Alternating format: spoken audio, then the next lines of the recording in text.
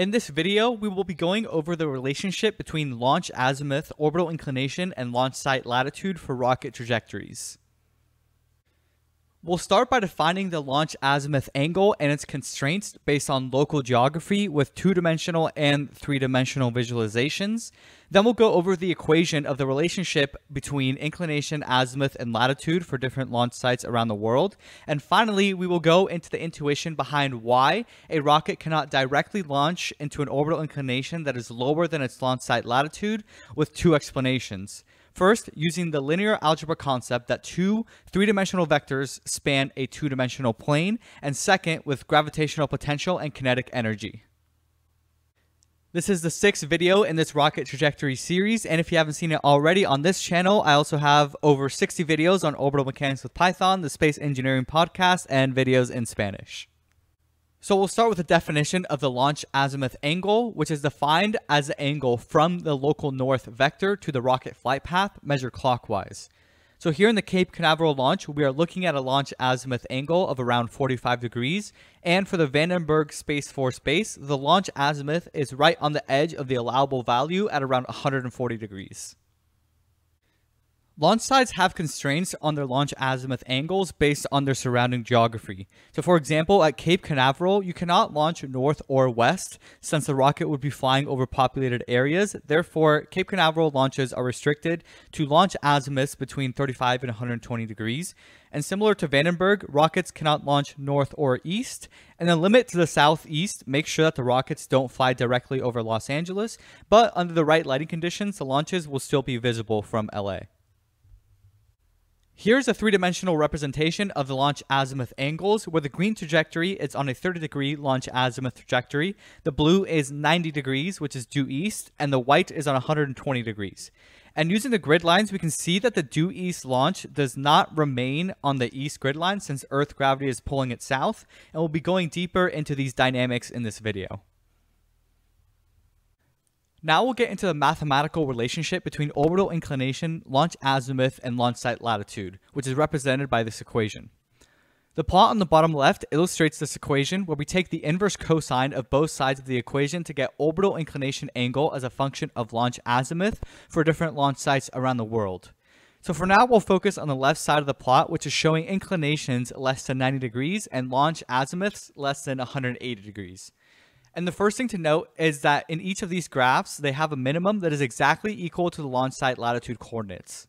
So this means that the minimum inclination that a rocket can directly launch to is equal to the latitude coordinate of where it launched from.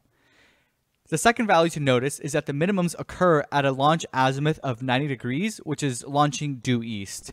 And we'll go over the intuition as to why the minimum happens when launching due east, but for now it's just important to understand what these values are saying. The next two values to observe are for when the orbital inclination is equal to 90 degrees, which happens when launch azimuths are equal to 0 or 180 degrees, which would be launching due north or due south. And we can visualize this with the 3D plot on the right, that if we launch due north from Cape Canaveral, we would end up going over the North Pole. And this graph is flipped for launch azimuths greater than 180 degrees because these launches would result in retrograde orbits, which, excluding sun-synchronous orbits, launches are rare in practice. However, it's worth noting that there is a maximum to the orbital inclinations at 270 degrees launch azimuth, which corresponds to the same orbital inclination as the minimum values except in retrograde and launching due west. Now we'll get into the intuition behind why the minimum inclination is equal to the launch site latitude, and here we'll go over the intuition in 3D, and next we'll take a look at specific mechanical energy. So here we have 4 different rocket trajectories around Earth, each with different launch azimuth angles, where we can see that they result in different orbital inclinations. And the blue trajectory here is the due east trajectory, resulting in the minimum inclination. From linear algebra, we know that we can represent a two-dimensional plane with a three-dimensional vector that is perpendicular to that plane. And we can also think of this perpendicular vector as a vector that is perpendicular to two linearly independent vectors that are lying on that two-dimensional plane.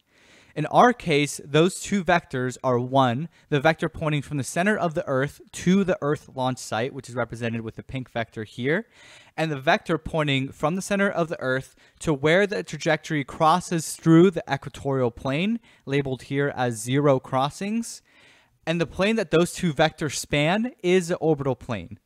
So since the center of the orbit is a geometric center of the Earth, assuming two-body dynamics, no matter where you start on the surface of the Earth, you will always be crossing through Earth's equatorial plane. So those two vectors will always be defined and will always define the orbit that the rocket is launching to. So here we have these trajectories all crossing Earth's equatorial plane in different places, resulting in different orbital planes. But no matter where you cross the equator, it cannot result with an orbital plane that has a smaller inclination value than the latitude launch site. And in the next slide, we'll be going over why east launches will result in the minimum inclination, but hopefully this 3D explanation will help you understand the relationship between orbital inclination and launch site latitude. So now we'll get into why launching east results in the minimum inclination, and we'll be doing so by examining the specific mechanical energy of the rocket, which is composed of gravitational potential energy and kinetic energy only in the z direction, because the z component of the position represents how far the rocket is from Earth's equatorial plane, and velocity in the z direction heavily influences the orbital inclination. So from high school physics, we can recall that the gravitational potential energy is a function of how far you are away from the zero potential. So in the linear motion case, this is the height of an object above some floor that defines zero, which is shown in the simple diagram here. And in our case, this is the z component of the position vector of the rocket launch site with respect to the center of the Earth. And then we can also recall that kinetic energy is equal to 1/2 mv squared. But in the case of orbital mechanics, we actually mean specific mechanical energy, where we disregard the mass of the spacecraft. So before the rocket launches, it has some z position value, which is a distance from the launch site to the equatorial plane, and no velocity in the z-axis. And that's even if we consider the Earth spinning, because all points on Earth's surface only have velocity in the xy equatorial plane and not in the z direction or the polar direction. So this means that the rocket has some amount of gravitational potential in the z and no kinetic energy in the z. So if you launch directly east, thus increasing the magnitude of your velocity vector in the xy plane, that does not add any energy to the z. You still have only gravitational potential in the z. However, if you launch at the azimuth of, say, 60 degrees, as is shown here in the green, you are gaining velocity in the z direction, which is proportional to kinetic energy, and you're also gaining potential energy in the z. Similarly, if you launch at 120 degrees, which is in the southeast direction, you are gaining kinetic energy in the z from the thrusting, and you're also falling towards the equator, thus overall increasing your total energy in the z. Therefore, it is only if your thrust vector is in the equatorial plane that you will not gain any kinetic energy in the z direction from that thrust. But in practice, you cannot just keep thrusting along the equatorial plane, but this concept applies to the pitch over maneuver. So on the right are plots of position in the z and velocity in the z. So for velocity, we'll notice that all three are initially going in the positive direction, since the beginning of the trajectory is a vertical profile and a subsequent pitch over maneuver, which are close to the zenith direction, which in this case has a positive z component. But once the rocket gets going on the gravity turn, as expected, we see the 120-degree azimuth trajectory velocity going negative, which is towards the equator, as can be seen in the 3D plot. And same with the due east launch, and the 60-degree is getting more positive, as is expected.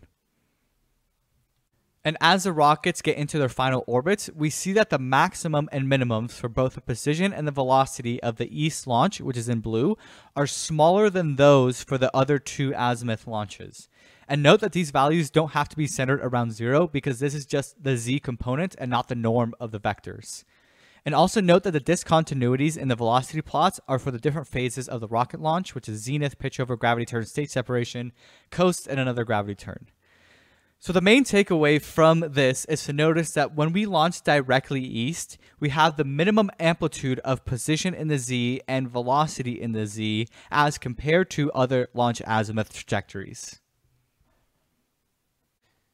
In the next video, we'll be going over the inertial velocity of the rocket as it's sitting on the launch pad as a function of latitude of the launch site, and why the magnitude of the velocity is higher the closer you are to the equator. So that's it for this video. So let me know if you have any questions or comments, if anything was confusing, and leave a like and a subscribe to stay up to date with the rest of the videos, and I'll see you in the next one.